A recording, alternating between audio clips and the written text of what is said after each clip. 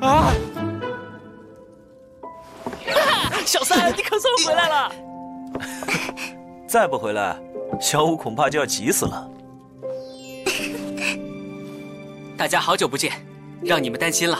哎，三哥，不是说你带了礼物吗？快拿出来瞧瞧。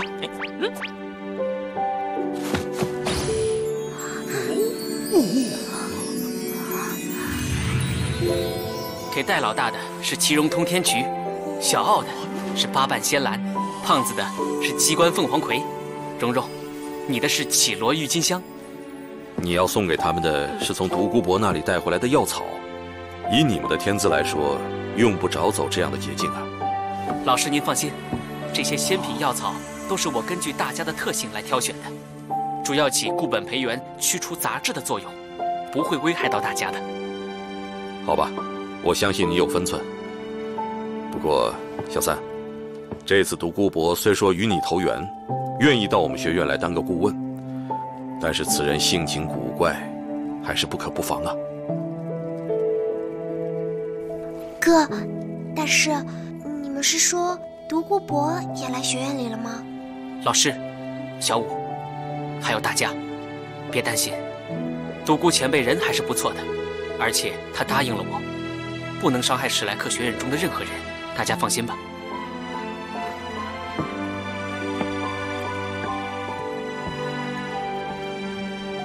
竹青，我给你选择的这株仙草，乃是仙品中的至宝，有生死人、肉白骨，夺天地造化之效。但是，想要吃下这株仙草，你必须要付出一定的代价。我希望你有个心理准备。我明白了，谢谢三哥。此草名曰相思断肠红。关于它，还有一个凄美的传说。在很久以前，有一少年生性恬淡，最喜浮花直木，满园青莲合偶，万紫千红。平时对花吟蛾，举杯邀月，一遇花落残红，就无限哀伤，必把花片扫集，挖地埋葬，再三垂泪。常言道，情动天地。他这种爱花良品，感动了天上花仙，私下凡尘与他结为夫妻。谁知好景不长，天神得悉此事，大为震怒，以仙凡不得相配，敕令把花仙调回神界。那少年自从失了爱侣，终日长吁短叹，郁郁寡欢，废弃花事，于是墙倒离他，花木阑珊，园中一片凄凉。某日来了一位白发老人，告诉他花园中他心爱的那株白牡丹，就是他爱妻的化身，只需把花毁去，花仙就会失去仙体，折降凡尘，与他重结夫妇。但千万不可毁弃花事。言毕，化作一阵清风而去。少年顿然醒悟，深悔自己薄待群花，又细心照料花草。可他虽然心爱其妻，却不忍把牡丹花焚毁，自是更加爱护，日夜对花饮泣，泪干心碎，相思断肠而足。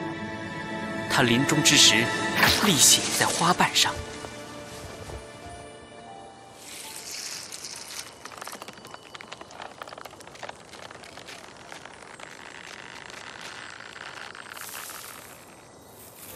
你们看那嫣红血字，就是那少年的心血。相思断肠，两情殊途。花非凡品，择主而事。采摘之时，必须想着你心爱之人，取一滴鲜血滴在花瓣上。如果稍有三心二意，纵然失血致死，也休想把花摘下。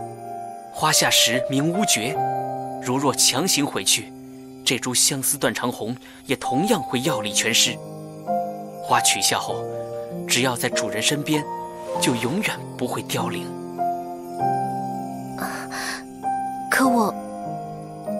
竹青，虽然我不是十分清楚你和戴老大之间的事，但在我们7个人中，你们却是唯一确定下来的情侣。所以，我把他带来给你，希望你能成为这有缘之人。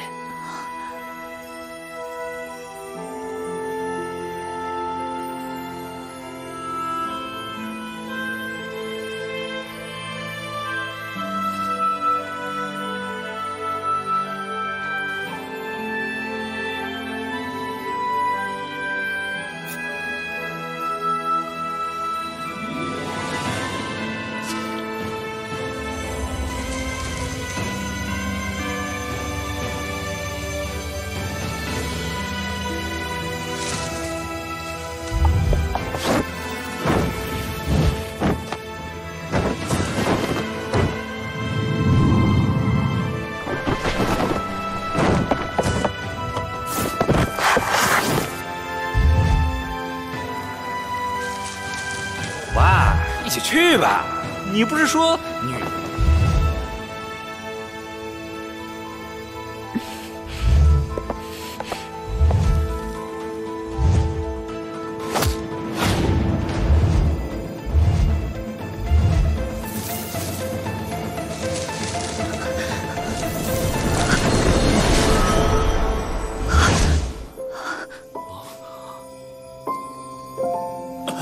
对不起，三哥，我心有旁骛，与此话无缘。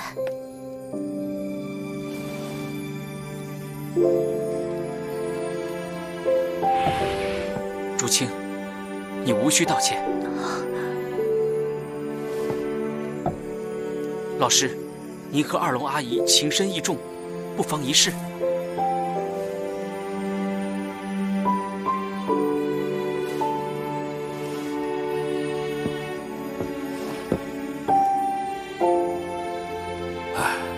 这等仙草，我吃了又能如何？若真有缘，我也将永远留他在身边。